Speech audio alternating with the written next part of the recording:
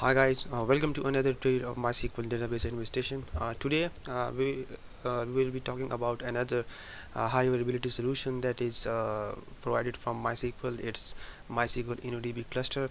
Uh, in this tutorial we will be talking about InnoDB cluster introduction, that what is the architecture and how what are the components combined together creates MySQL InnoDB cluster.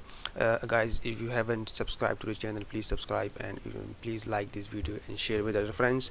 Before we have discussed another HS solution which is called InnoDB replica set. If you haven't watched that, please go back and watch our InnoDB replica set tutorial as well. So let's start with this tutorial, and this is how our this is overview of MySQL architecture.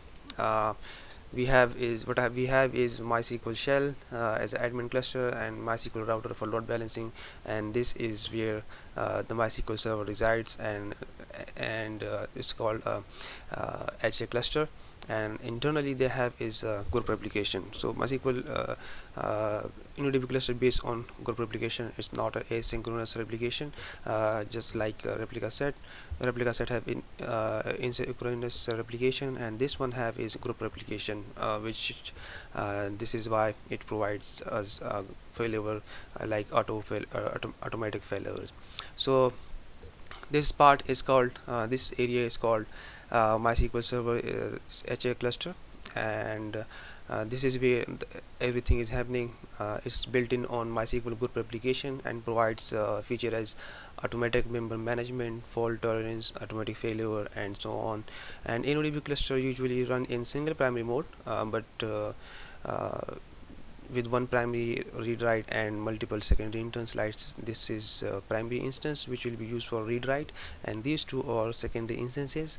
You can have other more secondary instances as well for read and read and write.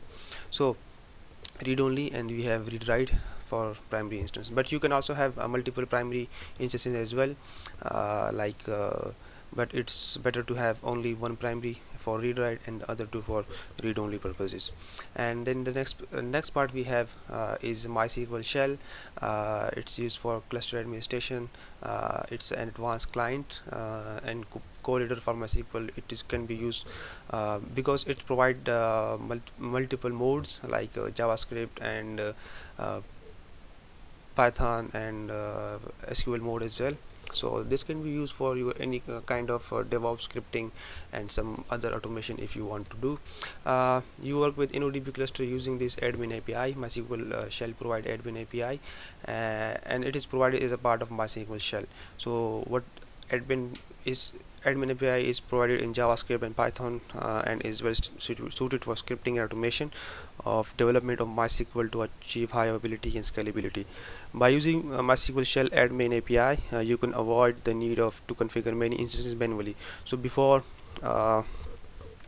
when you supposed to create any MySQL Group Replication or any MySQL InnoDB cluster, what you have to do is that before adding the instance, you have to transfer all the data to that instance, and then you can add this instance to MySQL cluster. But with MySQL admin API, which is come with MySQL Shell, it provides a clone plugin, and the clone plugin, what you will need to do is that you call an object add instance, and it will clone your current source server to the target servers, and that's it. It will do everything automatically, and the speed depend on how much data you have. But it's a physical replica.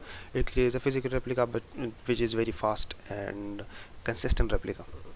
So this was about the MySQL Shell. And then we have a MySQL Router.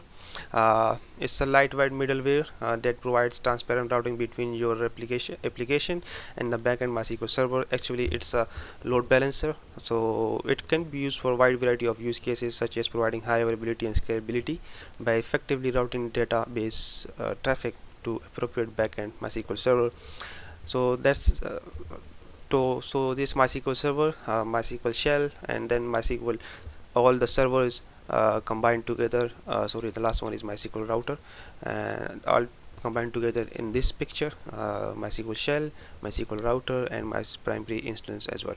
You can you can do any other MySQL connectors, like if you want to connect from MySQL Yog or MySQL Workbench, so any other application client can connect to this MySQL Router, or MySQL Shell can be also used for any if you are coming from the host as well. And MySQL Shell use the MySQL X protocol admin API to connect with your MySQL cluster. So this is all about MySQL introduction, and now next we will be configuring or installing our MySQL cluster in practical. So keep on with me and let's see how it's done.